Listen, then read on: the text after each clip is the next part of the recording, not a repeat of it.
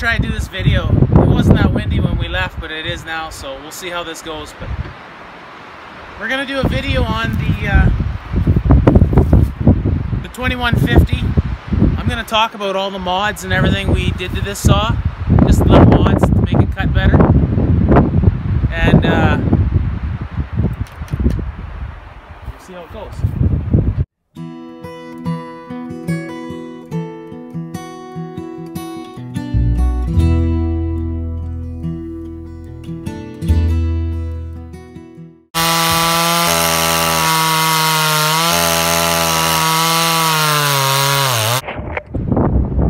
Okay, so yeah, I did a couple other videos of this saw cutting, and I did one video where I put the 20-inch bar on it, and it actually does not too bad. It's still a little bit big, but it's great for limbing now, actually, with that bar on there. It had a 16-inch before. Okay, so I got this saw. It was, I think, 20 bucks, and it didn't run. That's what they told me. So what I did for mods, we'll start with the intake. Well, first of all, I went into the carburetor and I took the little limiting screws off of there. I think I got them in my little tickle trunk here somewhere. There they are. Those little things. Took them out. They're never going to go back in.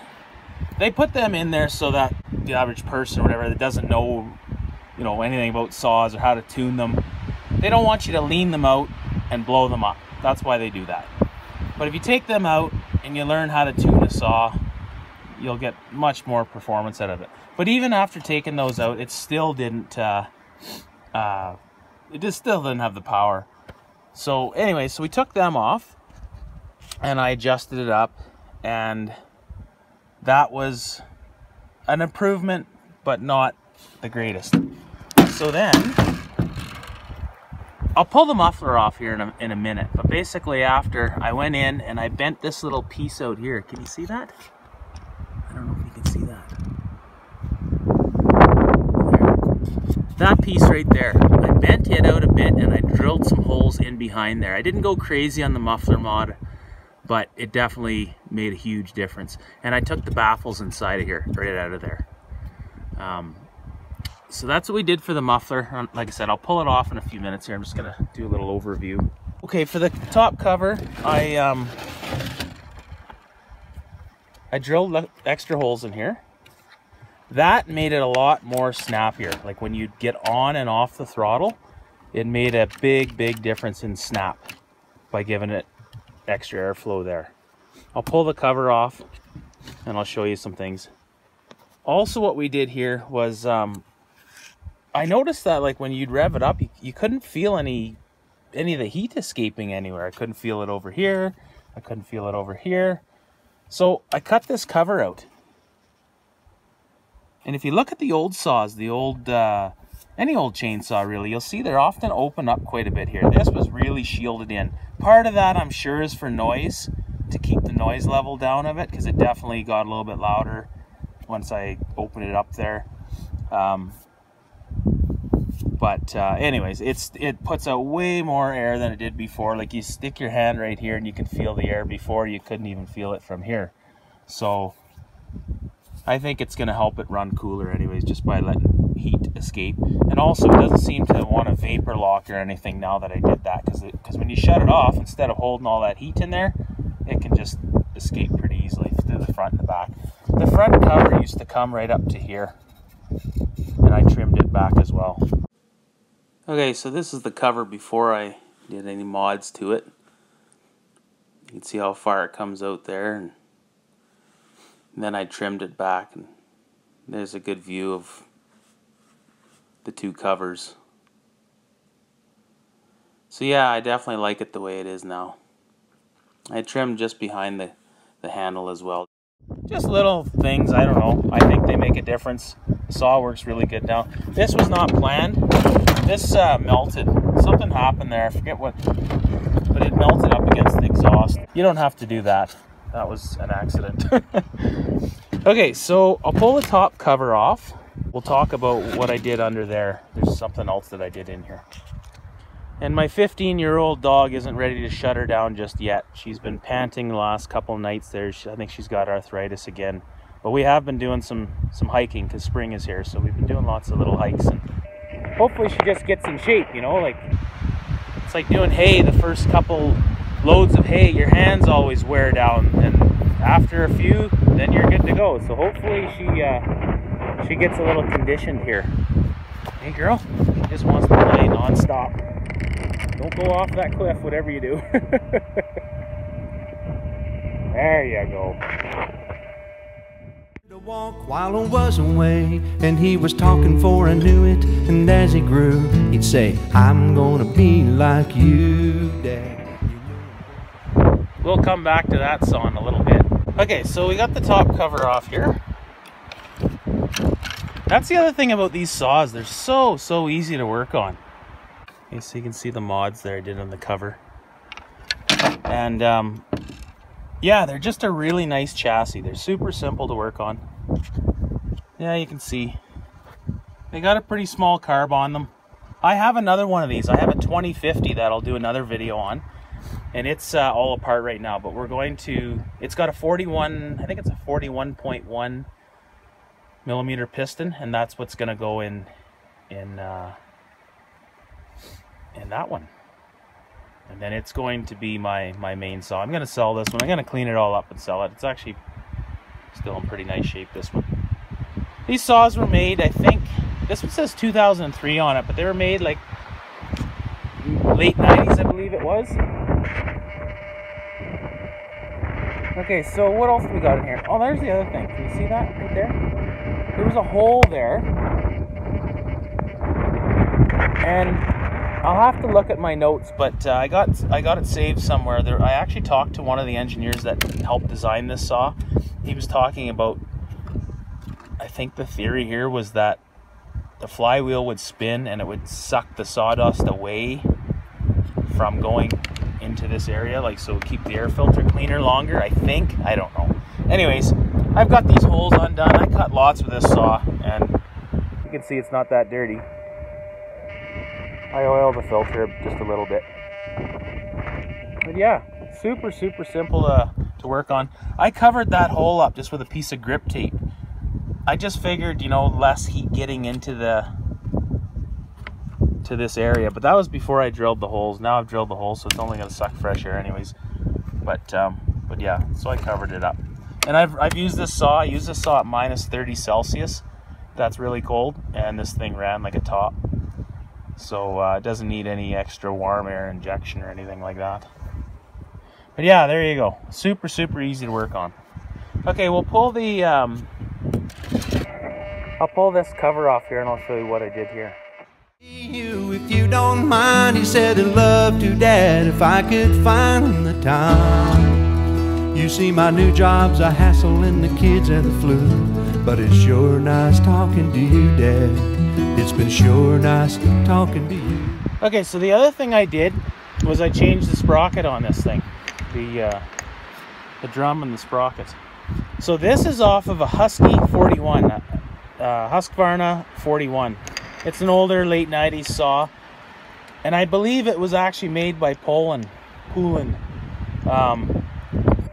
Pretty sure that's who. I'm pretty sure they made the saw, and then Husqvarna bought them out, and they just put their name and color on it. I think this is 7-tooth, and the other one was 6 stock, and this is .325 pitch chain. I think 50 gauge, and this makes a huge difference. Huge. The saw just runs smoother. It cuts much better. If you're gonna do any mod, do that one. Change the chain and sprocket. So yeah, we did that. We did the intake. We got rid of those limiters for the carb. We did our little grip tape thing here. We did our cutting of the. Can you see that? Trim the cover up a bit there. Don't mind that big hole. That big hole there. And I'll pull the exhaust off now and I'll show you what we did there. Okay, so pull the exhaust off here.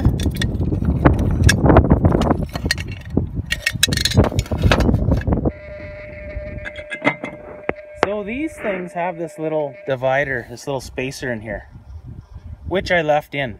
Some people take them out, but then it doesn't seal around the edge here. Okay, so the idea of that, what the engineer was telling me, was to create like a heat shield between the exhaust and the cylinder. I kind of like that theory. It makes sense. Does it actually work? I don't know. But I know on my aftermarket cylinder, that piece is molded right into the design. Like they just left it in and you can't pull it out. But yeah, you see that? Piston still looks like new. I'll try to get a better shot of it here. So what I did there was I drilled those extra holes and I just took the screwdriver and I bent these out. That's all I did. Oh, and I took the baffle out of here. Inside, there's a little baffle, you know, that long or so. And I took that left and right out. So that's it. Just the 3 holes, open it up there, and then I bent this cover out here where it fits there. Anyway, you get the idea. I just bent that piece out so it just can get out a little more. You can see it's still running pretty rich. I could lean it out some more, but it runs great the way it is. And yeah, I've actually done quite a bit of cutting with it, so we'll see what this piston looks like.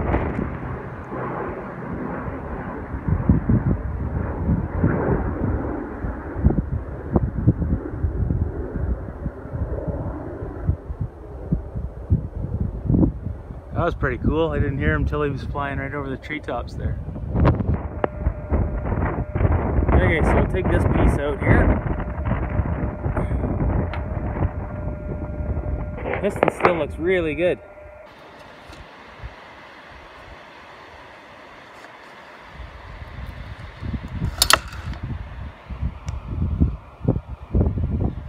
Anyway, I don't know how much of that you can see right now, but get the idea. So yeah, I would just leave that in. Some people take it out. I tried taking it out. I didn't notice much of a difference. Like I said, you need that for it to seal anyways. You need that lip right there for it to seal. There goes my gasket. It's so windy here today. Yeah, sorry about the video quality. This phone is on its last legs here. So the exhaust mod made a really big difference. Just being able to tune it properly without the limiters, that's obviously a big deal. The cover made it snappier, a lot snappier. I wouldn't say it made any overall power, but no ifs, ands, or buts. Way snappier when you let off the throttle and get back into it. Other than that, it's just a great little saw. It's really easy to work on, really easy to fuel up and everything. It's got nice big handles or knobs or whatever on it.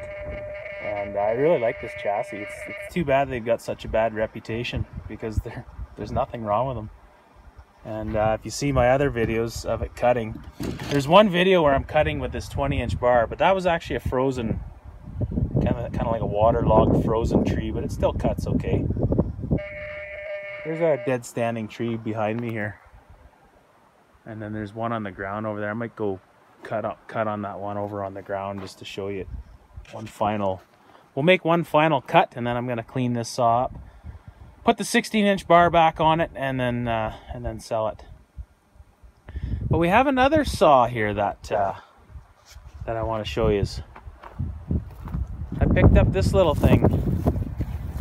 It's a John Deere 14 or 14V. I don't know if they call it that. It's just says 14 on it. Really cool saw. This is actually made by Remington, apparently. An SL9, I think. I don't know for sure yet. I haven't really done a whole pile of research. This is the way I got it. But it's going to be my new saw for having on my quad or my side-by-side. It really feels cool. Like when you're hanging on, it just feels good. It's got just this cool little grip here, like a trigger finger almost, you know, and I love it. It's light, weighs about, I 11 pounds the way it sits. So it'll be a perfect little bush saw. And I even have some John Deere green paint from my old vintage snowmobiles, so I'll be able to use that paint up. So we're gonna shine it up. I want to just run it stock if it'll run, and I'm gonna see if I can get the I have to get this oil primer working. It's done. Other than that, it seems like it's gonna run pretty good. It's got a throttle lock and everything. Yeah, these were made by Remington apparently, so we'll do another video of that one later. But cool old saw. My tripod here is now a bipod. It had a horrendous crash. I don't know if I didn't ever find the other leg yet. I think I might know where it is, somewhere out in the bush here. Actually not too far from this spot. We'll see if we find it.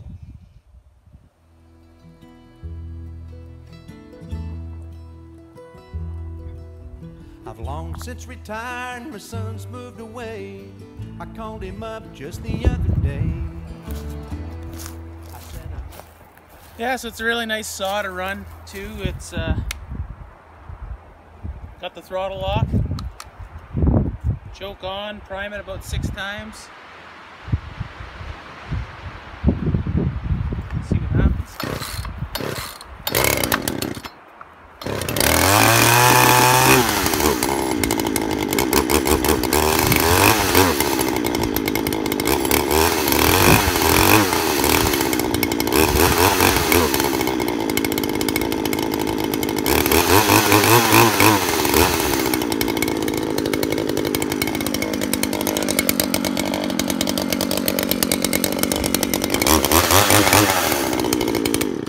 Probably a little lean on the low jet there. I could richen it up a bit. But there you have it. And I don't know for sure, but I'm wondering if maybe these screws on these cheaper, you know, homeowner saws, that maybe they back off a bit. So you might have to adjust it every now and then, but this one usually runs pretty darn good. If you don't have one of these kits, you should probably get one. They have them on Amazon for, I think it's about 20 or 30 bucks Canadian. Get the one that has, I think it's 12 pieces instead of 10, because then it'll have everything you need. Because I have another one of these kits, but it's missing the saw that for that Radley, that 52cc Chinese clone saw. It was missing the one for it. But yeah, this is what these saws run, these spline. I wish every saw ran these. And the cat's in the cradle and the silver spoon, little boy blue and the man in the moon. When you're coming home, Dad, I don't know when, but we'll get together then. You know we'll have a good time then.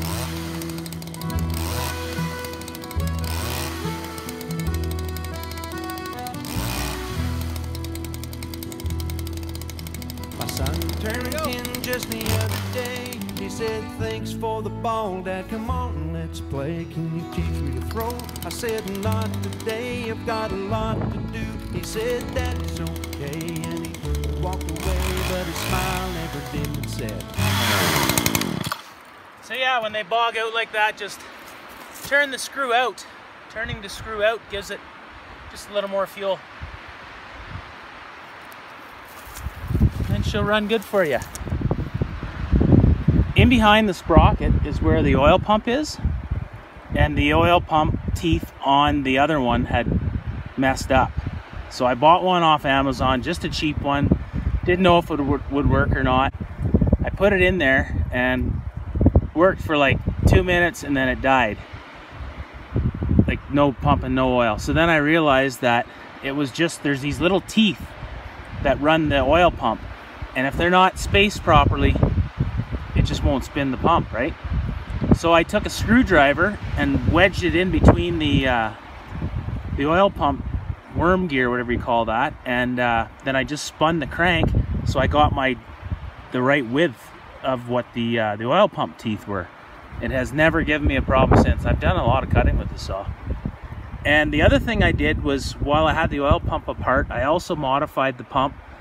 I drilled it through a bit, and it's kind of rubber, so I don't know how much of a difference it made, if that was what made the most difference, or if it was the piece inside the tank, like the pickup in the oil tank, but I cut the end off of it, and it made a huge difference, because now it throws out a lot of oil, and before it threw out hardly any at all. So between all those little oil pump mods and the new pump, I mean, it lubes up this chain just nicely. This is 20-inch bar and chain, and it throws plenty of oil at it. So you definitely want to do the oil pump mod as well. Between the pump mod, well, they're all good mods. Everything made an improvement. Everything I did to this saw. So again, it's no you know, powerhouse pro saw, but if you want a good little firewood saw, or if you want something just for your quads or whatever, throw in the back of your truck, like, you can't go wrong with these little things. They work great.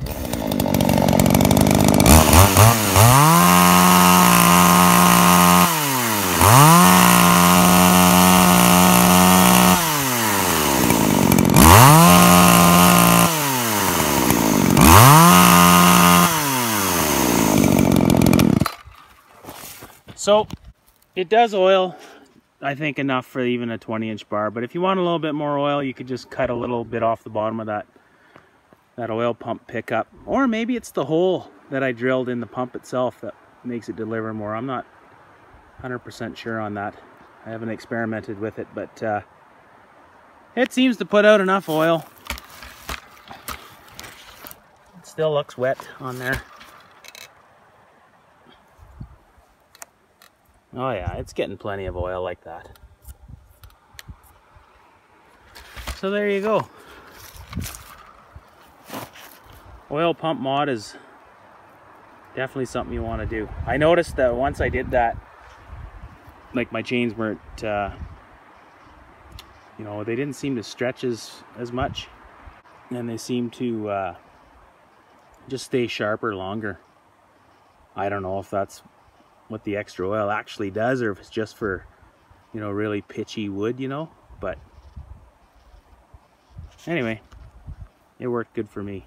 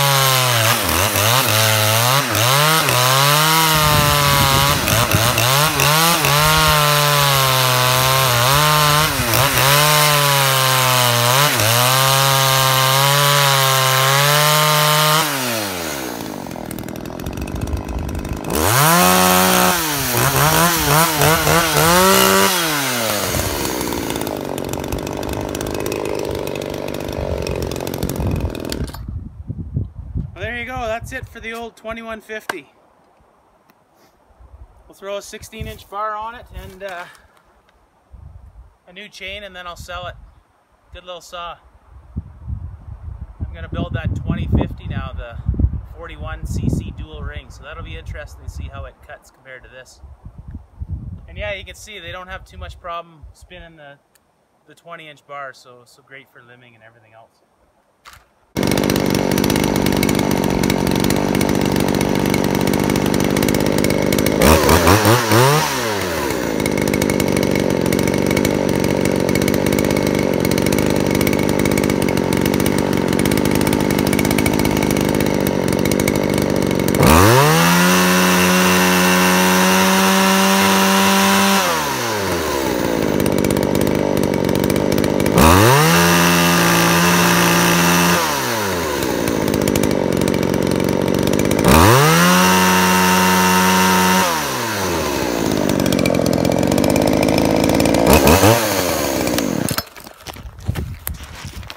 There you go, right around, 10.5, 11,000 RPMs. That's what she runs at now. Beauty day out here.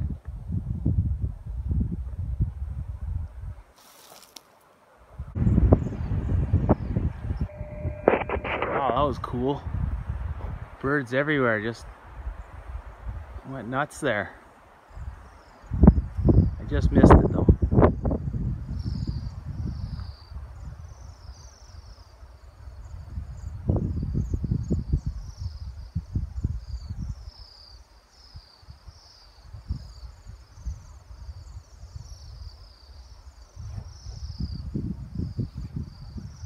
Seem to like the sound of my chainsaw. Well, we're pretty low on fuel, so we better return to base here. We just gotta get ourselves out of the bush and head back home. Over and out.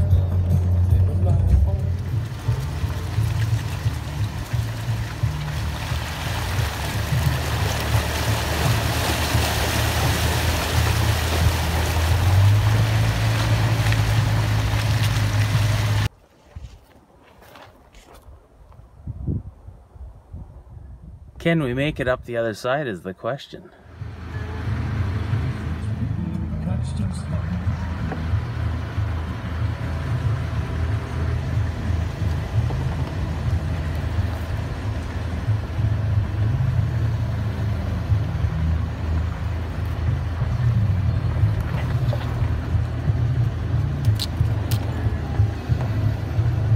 Definitely tight. Better pull the mirrors in here.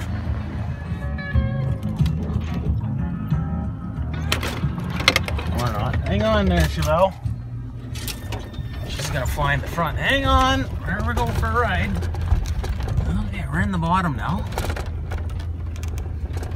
We made her. Now we gotta go up. That's pretty steep. But we'll make it.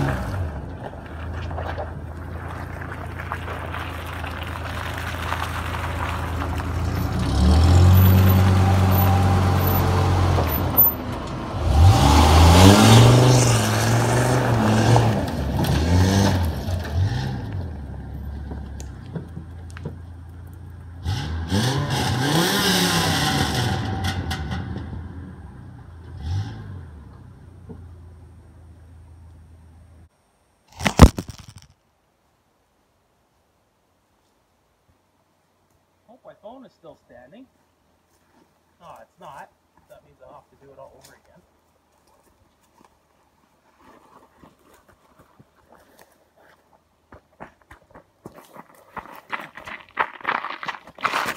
Well, that sucks.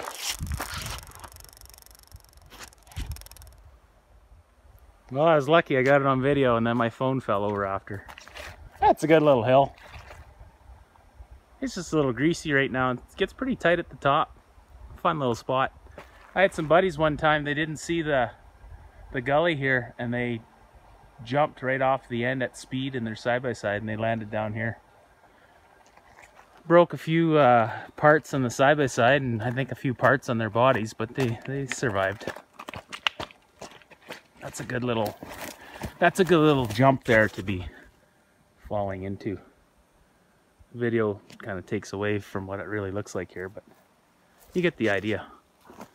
Okay, back up we go. I cleared those branches last time I was out in this area last year. I was taking a video here the other day and I lost a leg off my tripod, so I came back that night. I noticed it at the fire pit. I came back that night, I couldn't find it, looked all over. And so I went back to the fire pit today, area there, and I looked for it there. Again in the daylight, no, it's not there. I came back today and well, we found it. There's my leg. My bipod is now a tripod again. Right on.